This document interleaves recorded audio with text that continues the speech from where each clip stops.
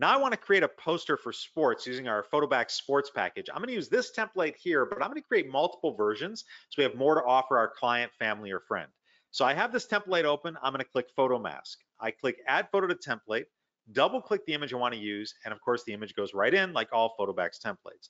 Let's position him exactly where we want, and then we're going to create these variations. Actually, I want to add a curve adjustment just to increase the contrast on this guy because he looks a little dark there. Okay. Now I'm going to go to the background layer, click on color in Photobacks control, and click on the school colors. That way, everything matches perfect. But I want to do another variation. So I'm going to take my background layer, drag it down to the new layer icon that duplicates it, and I'm going to press inverse, Controller Command I. And now I've got another variation. So now I have this one and I have this one. Now let's say our client likes this one, then we give him this one. If he likes the other one, we give him the other one. But I'm going to do one more step here. Click Comp in Photobacks Control.